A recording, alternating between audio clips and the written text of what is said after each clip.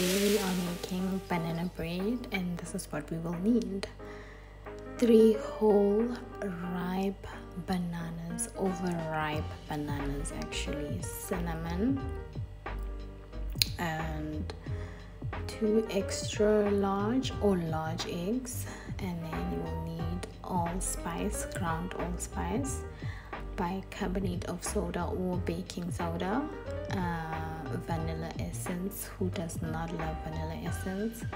Mixed spice. So if you don't have allspice, you will use mixed spice, and then you also need some nutmeg, some margarine or butter depending on what you have, brown sugar please, and some cake flour, and that's all we need. And oh, I almost forgot, salt.